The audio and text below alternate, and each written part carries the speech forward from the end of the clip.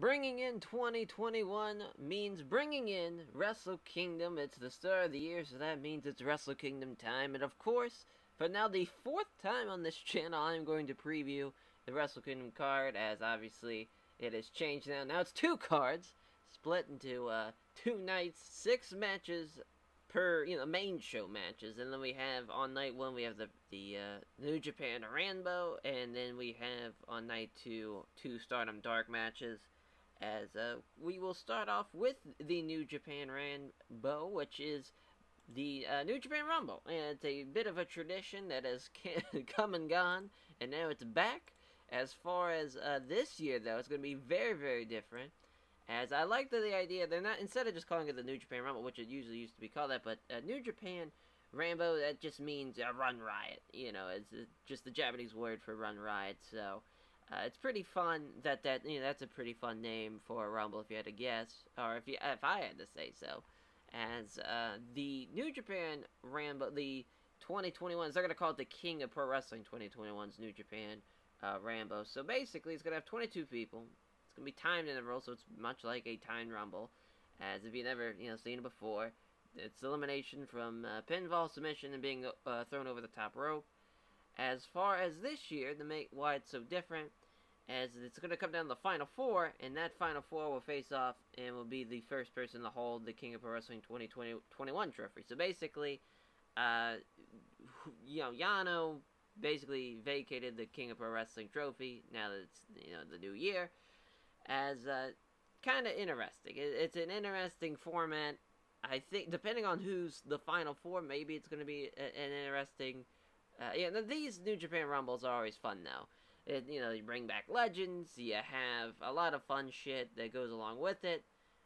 As far as this year, I think this is going to be pretty much the biggest New Japan, as far as name value and star-wise, because there's a lot of guys that I see that are missing on this card. It's like, well, they're going to fit in right in with this New Japan Rambo. I mean, we got Minoru Suzuki, he's probably going to be in it. I think Hiroki Goto's going to be in it, which that's nuts. Tomohiro Ishii's going to probably be in it. A lot of big names. As far as who's going to win this damn thing, I wouldn't say, someone like Minoru Suzuki and Tomohiro Ishii and Hiroki Goto, they'll probably be a part of the 4 for sure. No doubt about it. As far as, Toru Yano, I think he's going to make it no matter what, just because it's, it is his kind of domain, the King of Pro Wrestling gimmick. Maybe they'll have a big guy, maybe they'll have Fale. I really hope not. Maybe it's even a legend they'll have be a part of this Final Four. A lot of different ways they can go about it. It's usually a fun time. I remember when Scott Norton was in it, that was a huge pop.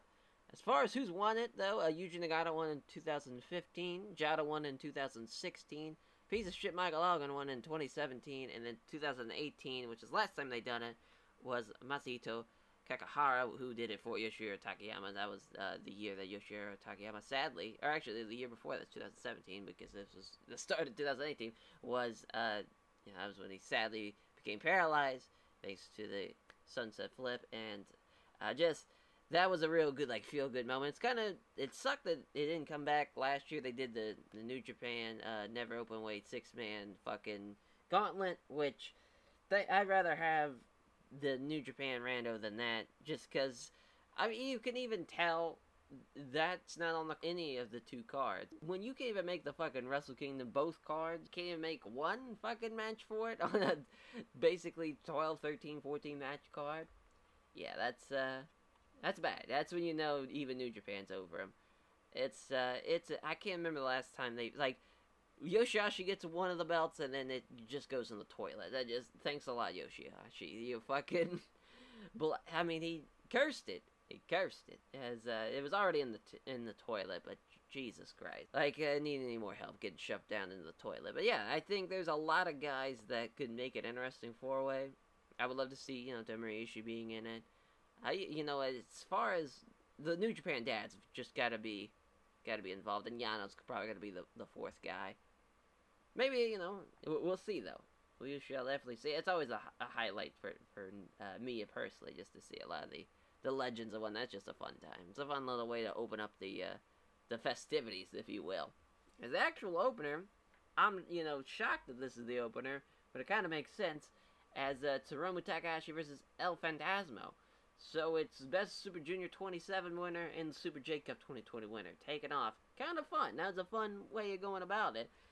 Too bad it's El Phantasmo and Hiromu Takahashi, not someone, like even ACH and Leo Rush, Chris Bates, someone like that, and not, instead we get El Phantasmo, who's, I guess, is gonna debut new music, so that's gonna look out for that.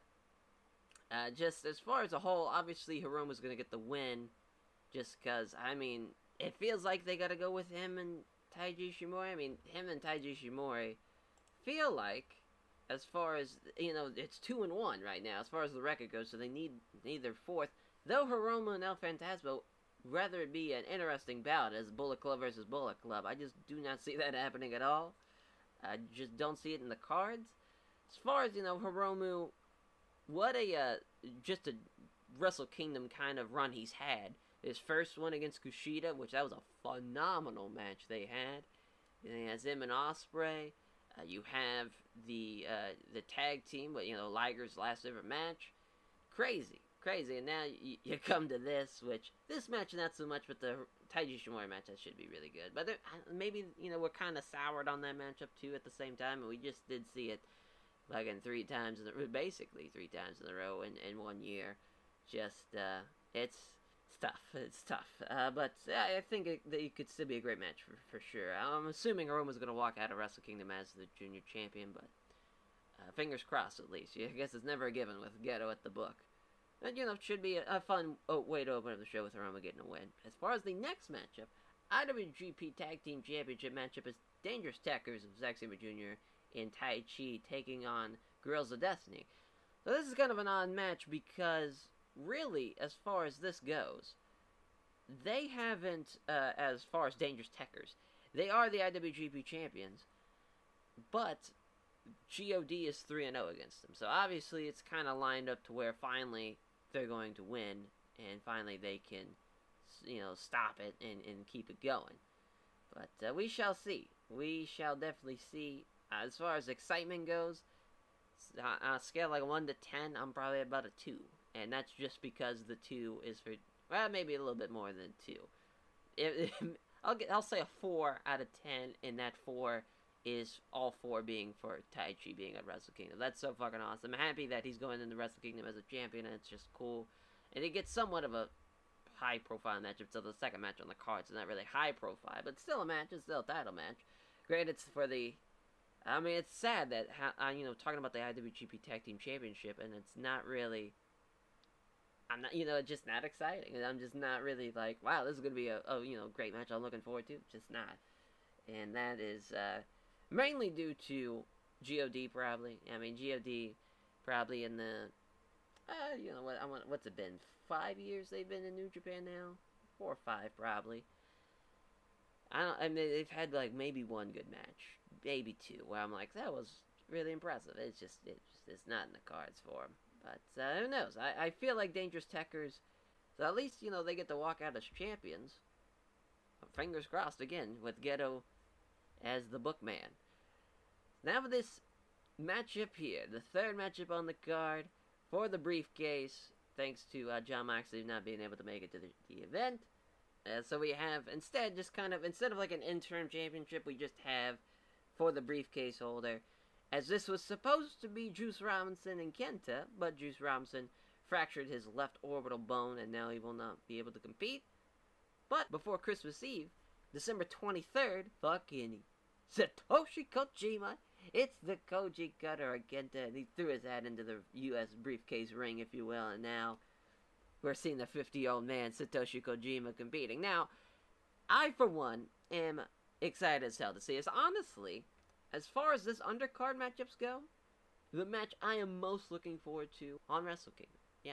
As far as the undercard goes, maybe not as a whole, because I still think, like Naito and Ibushi, I'm probably, even though it's been done, I wouldn't say to death, but it's done a good bit in the past couple of years compared to, obviously, this matchup being a first-time matchup, which I love. There's a lot of people out there that was like, this should have been like Tomohiro Ishii, this should have been somebody else, Hiroki Goto even. Somebody that should, listen, God bless those guys. We know how they're treated. Satoshi Kojima, at least, has some history in Wrestle Kingdom. Main event of Wrestle Kingdom against Hiroshi Tanahashi back in 2011, which that started the great Tanahashi IWGP Heavyweight title run. He's a man that has never got that send-off, and that used to be, a thing of the past now, it seems like. Yuji Nagata, he had his great send-off in the G1. That was kind of like the last one.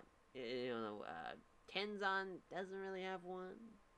Kojima, I was waiting for Kojima to have that final G1 run, and it just did not fucking happen. This can be my piece. Because we knew, even if it was going to be Tomohiro Ishii or Hiroki Goto, they were just going to lose. So in my opinion, instead of having those guys lose to Kenta, why don't we have Kojima, who's a name guy, who's a guy who has history in Wrestle Kingdom, who's the fucking man. Satoshi Kojima, God bless him, he's fucking awesome. Fucking leader of Bread Club, he's the man. Who doesn't love Satoshi Kojima? I mean, he's probably one of the favorite New Japan dads, probably behind Yuji Nagata as far as number one New Japan dad, and he's awesome. God bless him.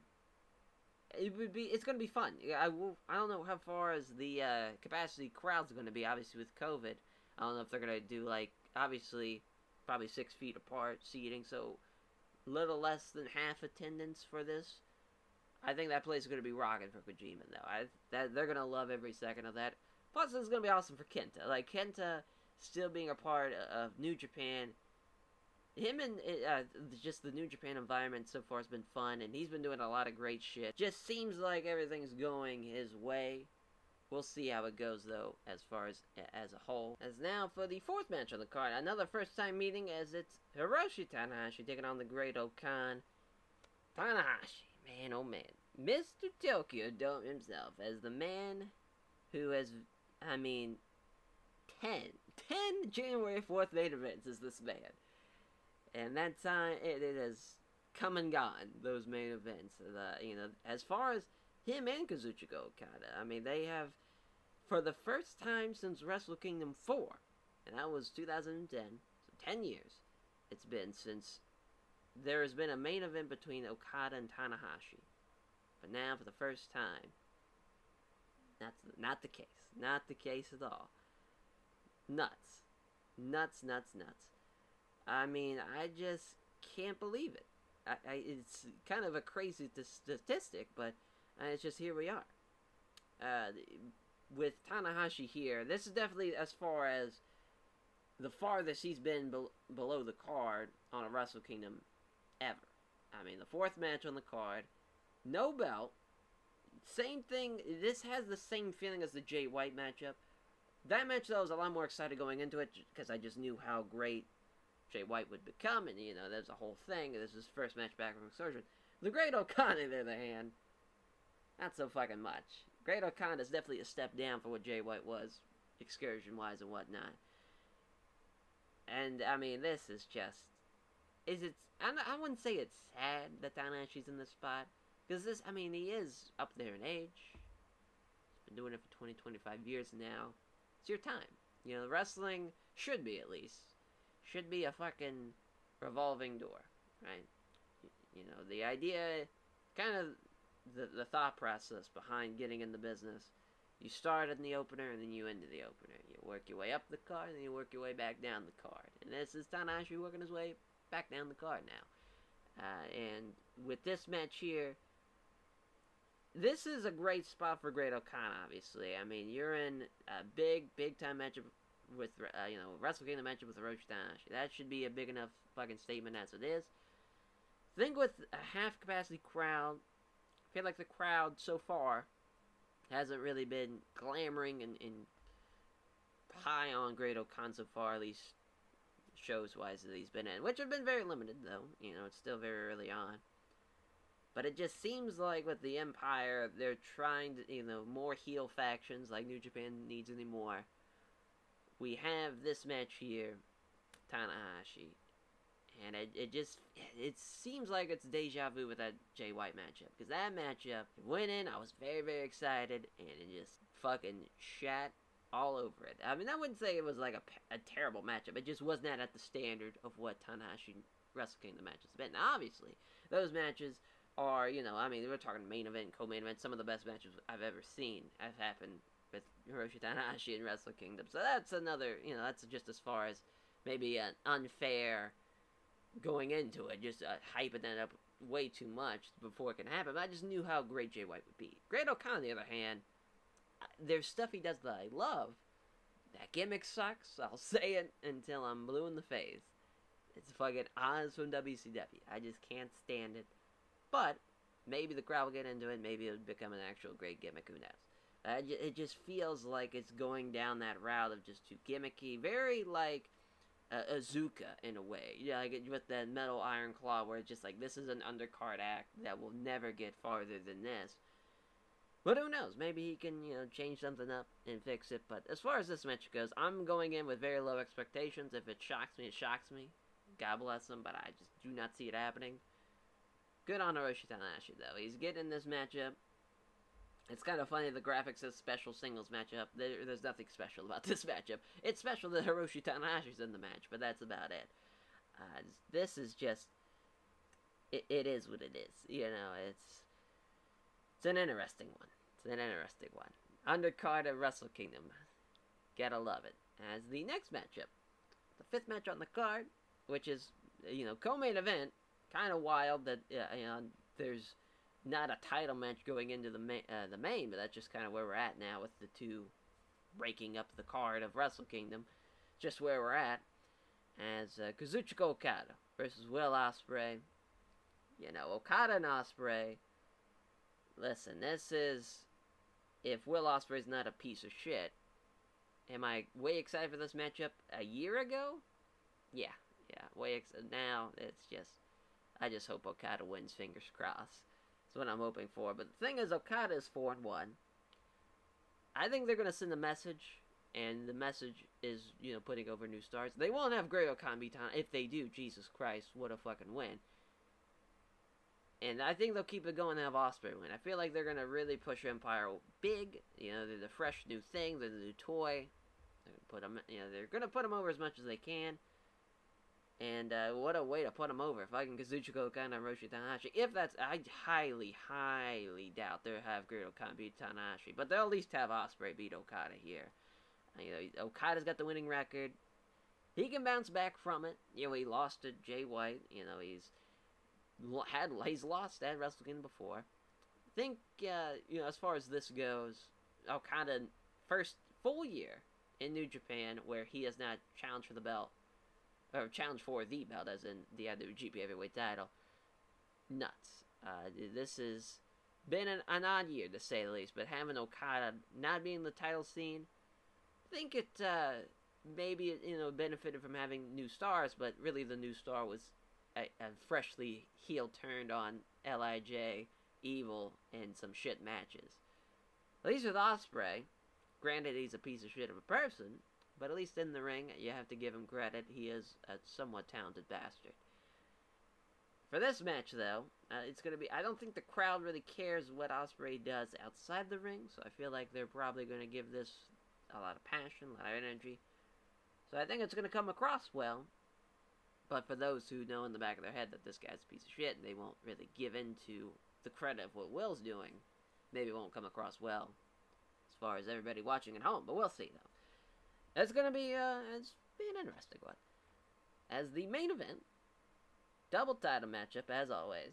I feel like with these, heavyweight and intercontinental, that double title matchup. The man who won the G1 Climax, but then lost the briefcase and really shouldn't be getting a title shot, but here we are. It's Kota Ibushi and Tetsuya Naito. Main event. Obviously, these two, the first time they faced off, which was back in 2013. Much, much different people. That mere 7, well, yeah, now we're going into 8 years now. Jesus Christ, this is 2021. Wild. A wild time that they have had as far as evolving and coming around. And Kota Ibushi's kind of had the same style and whatnot, but really Tetsuya Naito, it's night and day difference. They are 5-3 as a whole, are 1-1 in Intercontinental title matches, so this is basically the rubber match as far as that goes. I think it was a great job to hold off 2020 with them not doing anything, because they really did a whole lot in 2019, and now they get that year break, now they come back with this in 2021. As far as this goes, this has been quite the matchup. I mean, they've wrestled all over the place. They've wrestled in Madison Square Garden. Naito lost to Ibushi as far as Ibushi going into the G1 Climax Finals in 2018. They have had quite the route, and now they're here at the Tokyo Dome. I feel like this is a great main event. As far as who's going to win this damn thing, Kota Ibushi. He has won every championship and achievement you can in New Japan. He is a junior heavyweight champion, a junior tag team champion, a never openweight champion, a IWGP heavyweight tag team champion, an intercontinental champion, has won the New Japan Cup, and he's won the G1 Climax not once but twice. The one thing he has not done is become the IWGP heavyweight champion. What a night this would be if he could beat Tetsuya Naito here and achieve that and be really, I mean, talk about I should not even calling it like the Triple Crown. This is the fucking Golden Star, and he really is the Golden Star. Like, there's not a whole lot of people on this planet that can say they can do that, and he is for sure. I mean, off the top of my head, he's got to be the only one. I don't really have the notes in front of me to think of. I didn't do that much research going into it, but he's got to be. That is just.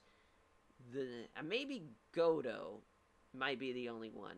Actually, yeah, it might be him and Goto, but I don't think Goto was a junior heavyweight champion or a junior tag team champion.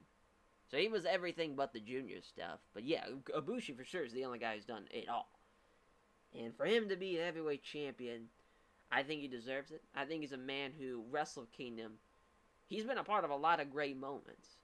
From beating Prince Devitt when Prince Devitt debuted the paint, the phenomenal match with Nakamura, Wrestle Kingdom 9. He's had phenomenal matches. He's had phenomenal moments. The never openweight match with him and Will Ospreay, when that match was like really hyped up and talked about. He's been just an all-around phenomenal talent for years now, without question. I'd say from the beginning of the decade to the end of the decade, from 2010 to 2020.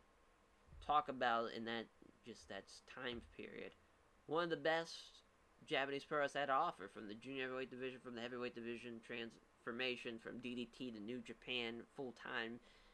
He's been just sensational, and we're talking about deserving of a IWGP heavyweight title run. It's this man. He's been so close so many times, from him and AJ Styles when Kenny Omega fucked him over in his, we won the New Japan Cup. He faced AJ. And then Omega interfered and cost him the match. He's, won the G1 Climax twice, and he's lost. And he lost to Kazuchika Okada last year. This is it. This is the moment. I feel like the man desperately. He was a part of that fucking triple threat match for the belt with Omega, Cody, and him. If there's a man that deserves an IWGP heavyweight title run, I think, in my opinion, as far as the New Japan roster, top to bottom, I would put his name number one. He deserves it. I think the crowd would absolutely go nuts for this. And they love Tetsuya Naito. And I think the crowd would go nuts for it. He's phenomenal. Phenomenal talent. And it sets up for him and Jay White. Obviously him and Jay White, they've had their history. Jay White beat him for the briefcase. Which I was happy that finally happened. It just sucks that once it happened, it really had no effect on that at all, as he gets his title match, or not really, he gets his title match and his main event. Like, even if he didn't get the main event, at least it was like, well, at least he got, it cost him his main event, but still, he gets his main event, he gets his title match. Made no goddamn sense. We just now have to wait for the, the night 2 to see what happens. I'm gonna go with Kota Ibushi getting the win. If Naito wins, I'm not terribly upset. I feel like maybe... here's the thing. With Naito, it's just Ghetto's booking. Naito, the talent, is fantastic. Naito getting booked as champion has not been fantastic at all. No reigns at all have been just perfect A+, 10 out of 10.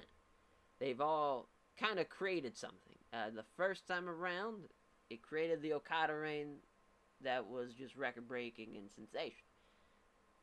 The reign now, his previous reign, before he dropped it to Evil, was just, he wins at Wrestle Kingdom, which is a great moment. He beats Okada in the main event. Kenta attacks him, beats Kenta, COVID happens, drops the belt. Just terrible. Terrible, terrible timing for that man. Not really terrible timing, just terrible booking as far as when he's in charge. But, man. Just, man. These two get in the ring, they do push the physical limitations of what these two men can do. I mean, it is just a dangerous, dangerous bout when these two get in the ring. It is just a lot of one-upsmanships, a lot of Kota Ibushi getting dumped on his poor head. It's just insane. I know a lot of people, there's a lot of rumblings that Tetsuya Naito has been slowing down. And he's getting to the point where just his legs seem to be shot. And I just think, I know there's going to be a fucking Stardust press in our future. He did one last year against Okada.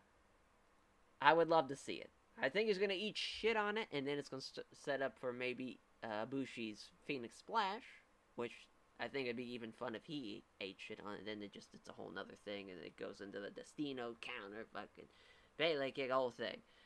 Where these two, it's going to be great, and I think they deserve a Tokyo Dome main event, because they've had some great matches throughout the years. I'm excited for the main event. As far as this card as a whole, as far as, like, if you're taking a screenshot of this, just, boom, this is a Tokyo Dome show. My excitement level is about a 3 out of 10. Not excited whatsoever compared to years past. Years past, I've been just on the edge of my seat counting down the days. Just like, man, this is going to be so fucking awesome. Now, it's just like, we got to deal with a lot of bullshit to get to the great stuff now.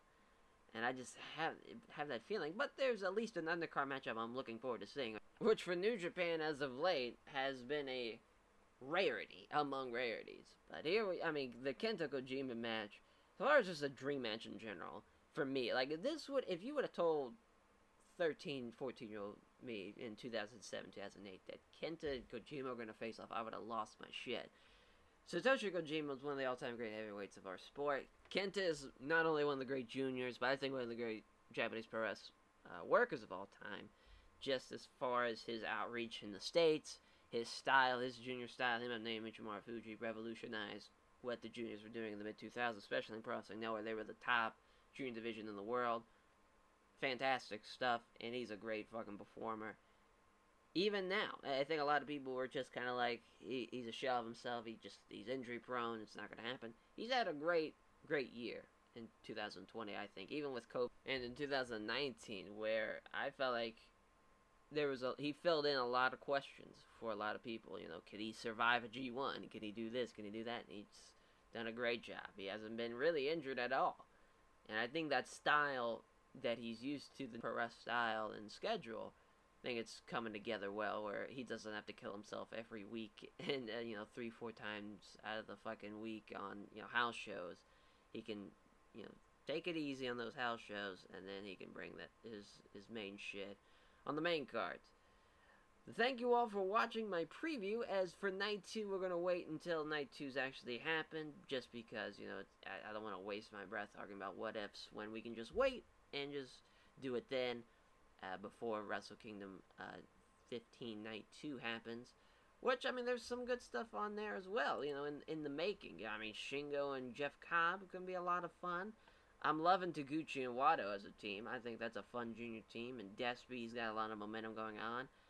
Not excited for Sonata and Evil, I'll be honest with you, going into it. I just hope Sonata wins, but I got a feeling Evil's going to look strong on that one, and then possibly Hiromu Ishimori, which that's going to be the co-main too, which I think I'm very, very pleased that the junior heavyweight title scene is getting that co-main event on a Tokyo Dome show. Because for years, that was the opener, that was the lower mid-card, and they are making a lot of history. That's a big-time moment for them, and I hope they fucking knock it out of the park. And I think if it's going to be Taiji Ishimori and Hiromu Takahashi, they will do just that. As we will catch you guys then.